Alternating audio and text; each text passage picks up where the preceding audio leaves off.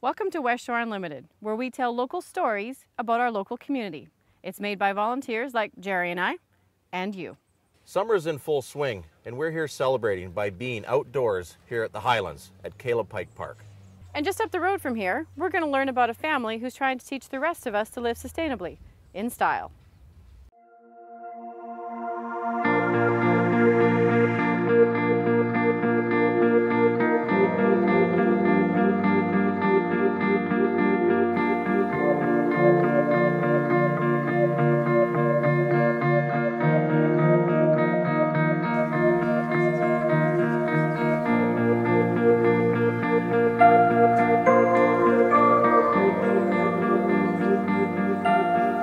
Hi, I'm Anne. Hi, I'm Gord, and we're at EcoSense in the Highlands, here in Victoria.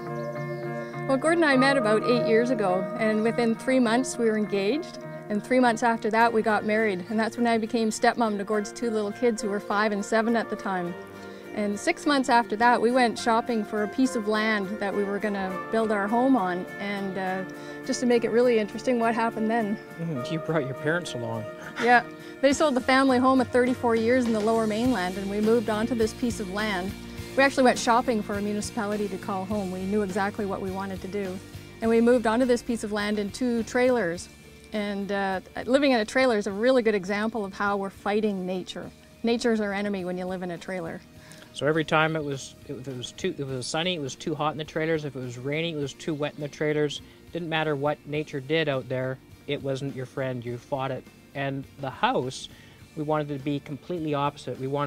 Didn't matter what nature threw at us, we wanted it to function with nature. So if it was raining, we'd be happy, windy, we'd be happy, sunny, we'd be happy, and that's what we've done. And we've done that within our goals to do that within the building code, the BC Building Code.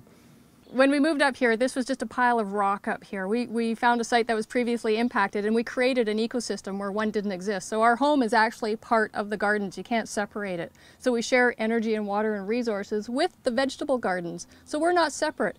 And really, it's quite interesting because the gardens are actually made up of very similar materials as the house. They're just organized a bit differently. So with our gardens, we're able to irrigate the gardens with rainwater that we harvest from a living roof. So the living roof acts like a mini watershed to filter the water out and clean it up.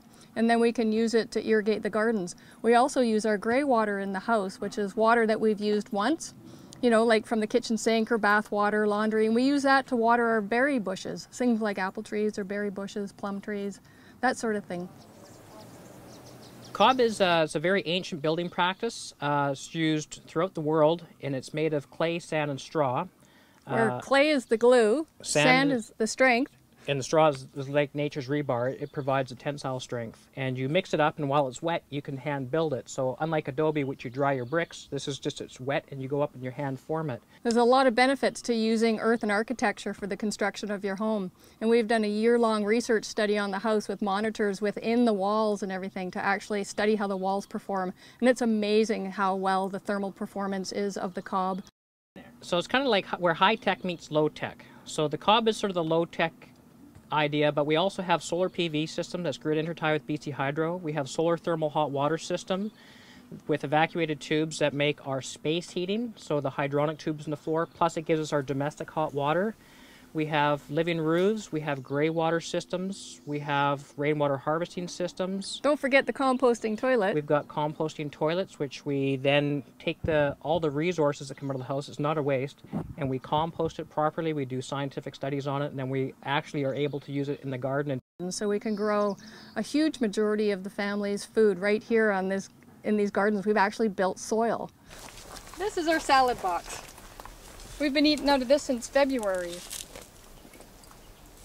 Tons of kale and lettuce, and whenever I thin it out, I take handfuls to the chickens, so I'm always popular when I visit them. The chicken coop also has a living roof on it, and so that filters their own rainwater harvesting system. The chicken coop is actually an off-the-grid chicken coop. So it's got its own solar PV system. It makes all of its own electricity. So you wonder, why does a chicken coop need electricity, right? It's got just a tiny solar panel, and that powers a little controller and a DC light source in it. So we actually have an LED light in the chicken coop which controls their daylight, so in the wintertime we actually get more eggs. And it powers, this time of year, it powers a little fan, so it keeps their indoor air quality quite high.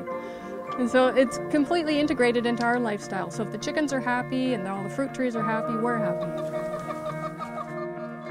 Both Ann and I have come from a very conventional lifestyle with university backgrounds, and we lived, in essence, a bigger, better, faster, more lifestyle. But we each had things in our lives that changed us, and we wanted to live simpler. We wanted to live in such a way where it was in line more with our values, where we could spend, ultimately we wanted to get to a goal of what we call a 3/3 lifestyle, where we spent 1/3 of our time working for an income, we could spend 1/3 of our time volunteering, and we could spend 1/3 of our time for our own passions, and our passions tend to be growing our food. So this is our earth-sheltered greenhouse. It's cut into the bank, and so what we do is we have the sun that hits the thermal battery and stores it into the winter time, and so we can grow all year round in our greenhouse, even when it's minus 12 or minus 15 outside. We use 90% less electricity than the average BC residence, and that's for basically 6 people, and the average BC residence has 2.5 people in it. We use 90% less water. On an overall energy footprint, I should know that number. But we do that through lifestyle choices, a lot of it. You know, a lot of it is some of the high-tech stuff we've done, but the majority of our living greener and having the smaller footprint is our lifestyle choices, and anybody can do that within their own home. It's how we live within our home that makes it green. The house is only so green, it's how you live within it that really makes it green. Smack Dab Video Productions, providing complete video production services in Victoria, BC. I'm here with Daphne Allen, and I was hoping that you could maybe tell us a little bit about who Caleb Pike was and a bit about his history. Oh, certainly. Caleb Pike was a young farmer who came from Dorset, England in 1850 on the same ship that Sebastian Helmeken came. And he started farming in the western communities from that point onward, and his last farmstead was at the Caleb Pike House here in 1883. Wow, that's very interesting. This is my first time here, and I'm absolutely amazed by what you guys have out here. It's a great area. What can people see and do here at Caleb Pike? It's a beautiful park site. People are welcome to come and have picnics on the lawn. We have events held here. We have Easter egg hunts and Halloween parties. We have a fair in the fall for people to come to. It's used for council meetings here. Municipal meetings are held at the park site. It's the one place in the Highlands that everybody can gather at. And it's also available for people to rent the site. For example, this weekend we're having a wedding here. We've had memorial services. People have birthday parties here. And it's a well-used park site. Yeah, well, that's exciting, and great to know that we can do all those types of events and things here. So coming up after the community calendar is a story about something wildly fun to do with the whole family. So stick around.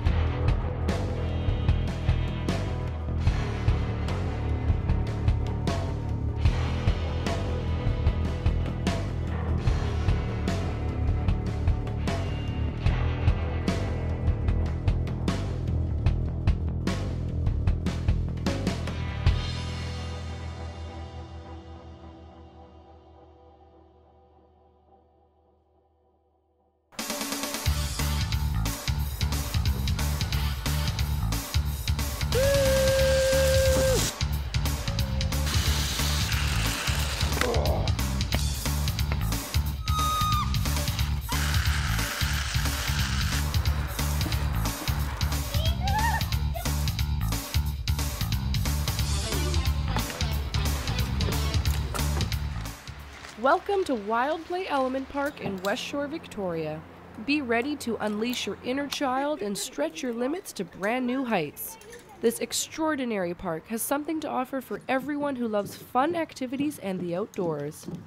The 2.5 acres of forest that surrounds the park offers a breathtaking landscape, perfect for swinging through the trees and zipping down the zip line. WestShore Victoria Wildplay brings an extra challenge and extra fun to aerial adventures. WestShore community is pretty tight community. We have Lanford here, Colwood, all the business support each other. So back in November 2009, when we first opened the park, we decided, we were part of the WestShore Vancouver Record Center here. And we really decided, get involved into the community because, a healthy community is really important for our business. We have a course called Classic, Mankato Classic. It's 12 years above. Sometimes it's kind of hard to find an activity that everyone wants to do together, so that's where Mankato comes in, and it's great because then they can stay together since they're all going to be on the same course.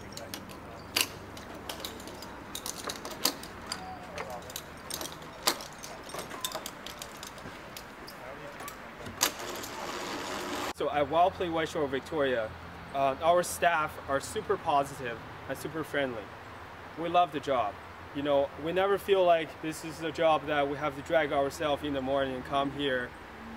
We see everything as a challenge. We see every opportunity we can help people as part of our passion and job. This is not just bring the kids go hiking or do something that's normal.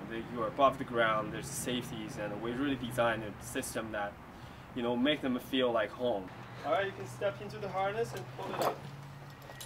Not only does Wildplay offer a fun opportunity for the family, but they also recognize the importance of giving back to the community. Power to Be is it's an organization that they help special need kids to do a variety of things, and we are one of their charity of choice. So what we do is there's lots of kids. They come here, they have special needs, and we help them go on a course, challenge themselves, and we basically do that for free every year. I love Wildplay! The Highlands is home to about 2,000 residents. It's the smallest community here on the West Shore. We caught up with Mayor Jane Mendum, and she tells us more about the community. Hi, I'm Jane Mendum, Mayor of Highlands. Well, primarily, Highlands' identity, our regional identity, is that of green space, conservation of environment. We are currently sitting at better than 36% parkland, and we are home to several regional parks. We've got Mount Work, part of Thetis Lake Park, very popular Lone Tree Hill, easy climb, great view, and the fabulous Gowan Todd Park, which stretches from Goldstream Park all the way through to Todd Inlet, and much of it is indeed located in Highlands. So this is a very popular place, and you can measure the popularity of people coming out to hike, to get away from some of the urban pressure, and just to really relax in natural surroundings. And another great resource to learn more about Highlands is our website, highlands.ca. Staff has done a fabulous job. It's the best resource for finding out a little more about what is often called the hidden jewel, but also the jewel in the crown of the region as far as parkland and recreation go. 3,000 students go to Camosun College each year. A large portion of that student body commutes right here from the West Shore. Well, soon that's going to change for some very lucky West Shore students. We at Camosun really believe in providing and serving communities, and I think the West Shore it's growing every day, and people are moving there, and young families and older families are there, and we want to be there too.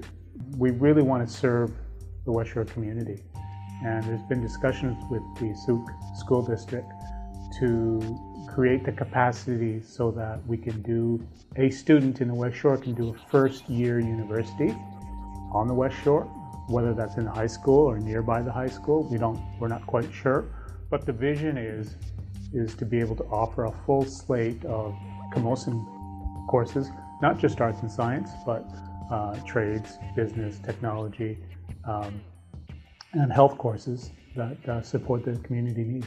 Well, West Shore is one of the most fastest growing areas in BC.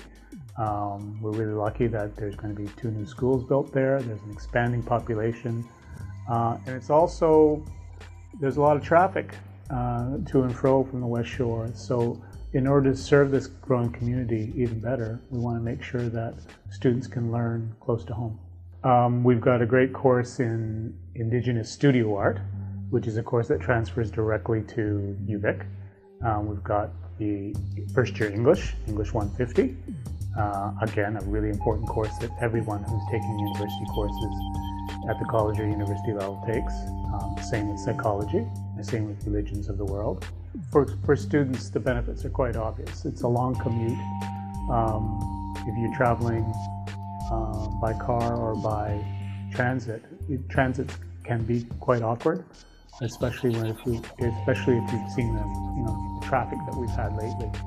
So just saving time, but also there are lots of people who would like to take courses that maybe don't have access and the time needed to travel that much. So I think it's great for, say, a retired person or somebody who's working, who'd like to take something in the evening, as well as those students that might be in high school or fresh out of high school. The West Shore is going to demand the kind of good employees that Camosun has been doing for the last 40 years. So that's why, from the college's perspective, the West Shore is a great opportunity for us to partner in delivering post-secondary education. I'd just like to say that we're really happy to be in the West Shore.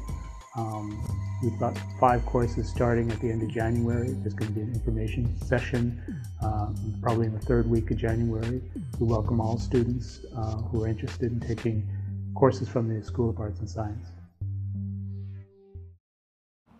Unfortunately, I wasn't there for this next assignment, but our crew was, and they had the chance to sample some of the best local food from some of the best chefs on the island.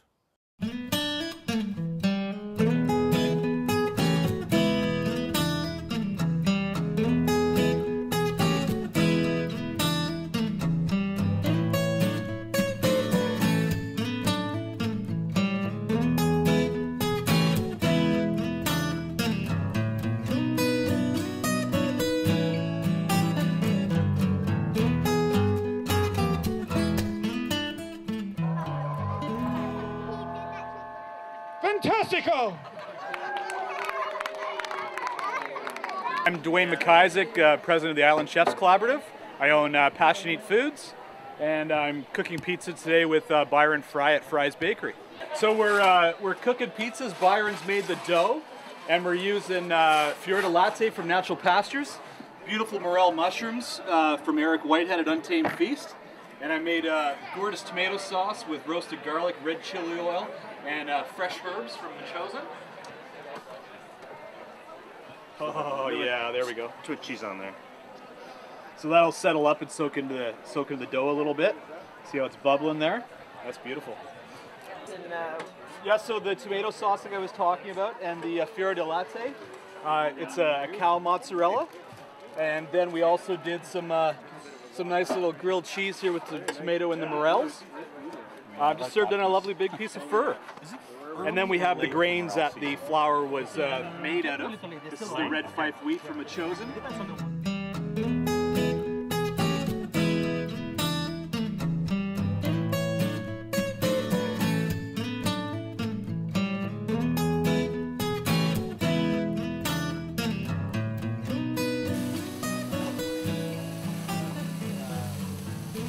I'm co-owner of the Cool Beast Saloon Maria in Victoria, and we did a sausage with local mutton and pork, and we paired it with some sauerkraut that we made and a little mustard and on a gluten-free bun from Origin Bakery.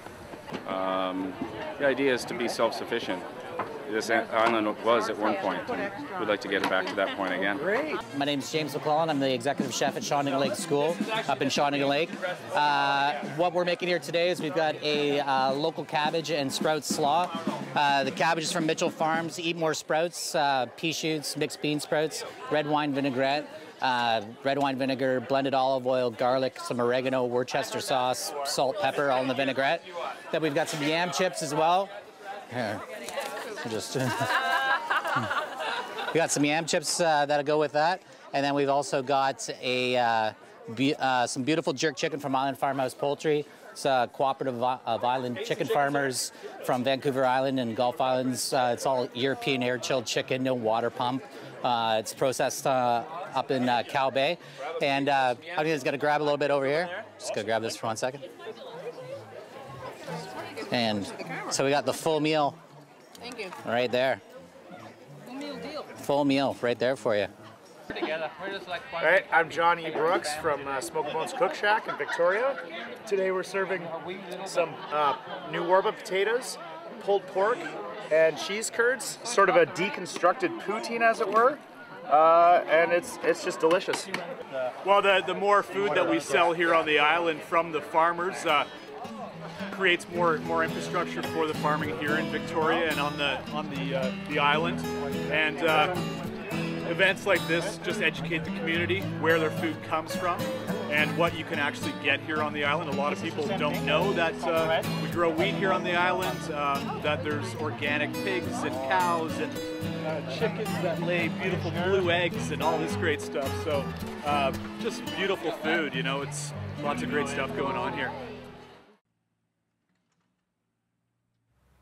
Here in the West Shore, citizens take great pride in their community, but they also like to support others as well, which is probably why the West Shore hosts some of the most fantastic fundraising events. One that recently happened was the first annual Goddess Run, raising money for 4 women's charities. It was a beautiful day on the West Shore for the hugely successful inaugural Goddess Run, where some 1,500 ladies were running in this women's-only event, which carved throughout the West Shore. 3, 2, 1. The party got started early, and the atmosphere was fantastic, with many competitors dressed in costumes for the race. Okay, what's the name of your team there? What's your... You don't really want to know the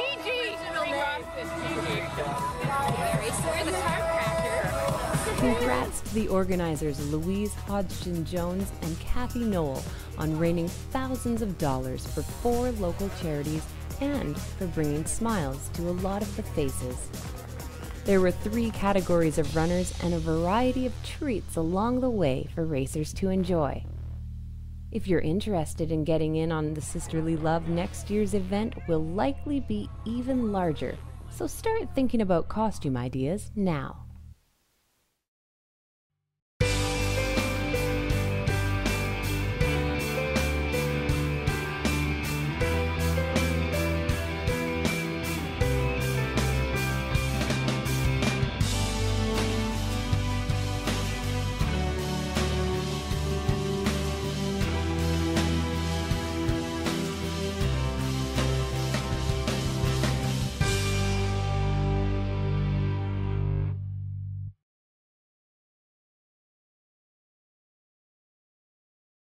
This September, the West Shore Chamber of Commerce is hosting the West Shore Community Awards, presented by the Weston Bear Mountain Golf Resort and Spa.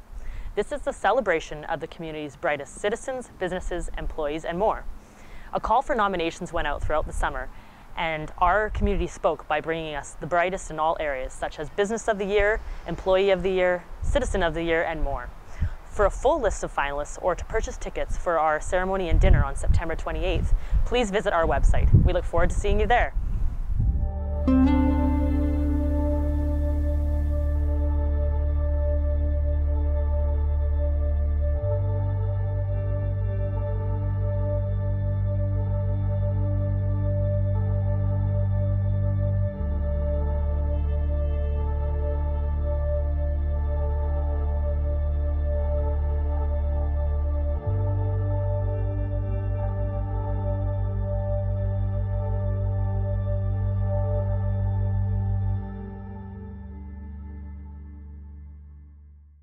For most of us, going to the playground is a normal part of growing up.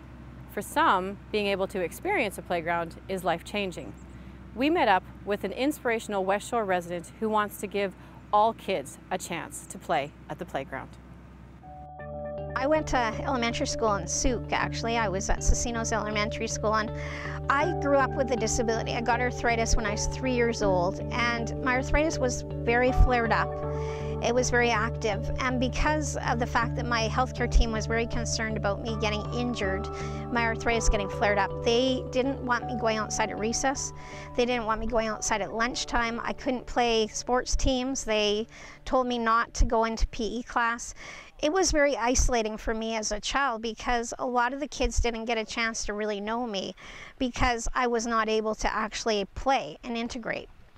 And so grade 3 came along, and I had a fantastic teacher named Mr. Liam Palantano, who actually lives in Colwood still. And he's still a coach, I believe, at WestShore Parks and Rec Swim Club for seniors. And he came along and he basically challenged me one day and said, "I'd like you to set a goal." And I said very instinctively and rather impulsively, "I want to go to the adventure playground. I want to climb the rope." And instead of saying, "No, that's totally impossible," over a period of a number of months, he actually worked with me, coached me, supported me. And about, I guess it was 3 months later, 2 months later, it seemed like a long time, but it was really a short time. We worked together, and one day, in front of my classmates and my other peers, cheering me on, with his support, I walked across the adventure playground tightrope. Hi, I'm Russ Lazarick, and I'm the president of the Colwood Rotary Club. The Colwood Rotary Club's been going for over 30 years now, and is an integral part of our community. We've done a number of projects in Colwood. One is right behind me right now, which is a picnic shelter. When you come down to this area in the Wandafuka Park area, you'll see another playground that Rotary did a number of years ago. But 3 or 4 years ago, one of our members came up with an idea to do an inclusive playground that would allow children with all ranges of abilities to come and play together. The park that we're working on is something I'm quite excited about because it's something that we have the ability to not only have children play on a playground, but we're able to build an integrated playground so that all children have the ability to facilitate and play with each other, which is something that we're going to be really excited about. And it's something that we're really proud from a community standpoint because it's something that the Rotary Club has decided to do, and it's something that's adding to all our community. So one of the fundraising activities that the Rotary Club has decided to do is that they're going to be building a wall. And there's going to be bricks, 99 bricks in total that we'll be able to have there, which we're going to be having all sorts of people be able to sponsor. People can make donations either directly through the Rotary Club, and they can find out how to do that with from our website. They can make donations at WestShore Parks and Rec here at the Wandafuka Centre, or they can actually purchase the bricks at the various municipal halls, being Colwood or Langford or Metchosin, or once again at the WestShore Parks and Rec as well. After that day, which was incredibly significant to me in my life, the kids began to not fear me. The kids began to understand me. They started asking questions about me and my disability. They started asking me to buddy with them in projects in class. They started asking me to play with them after class. They started to inviting me to things that were happening in the school. They actually began to understand me, they began to accept me, and they began to include me. And suddenly I was part of the school community and much larger community, and it changed my life. Thanks for joining us. And we'd like to hear about your stories. And if you like what you see, contact us if you want to be a volunteer. And make sure that you check out our website as well. And we'll be back soon, sharing more stories about the West Shore. We will be filming in Metchosin next time.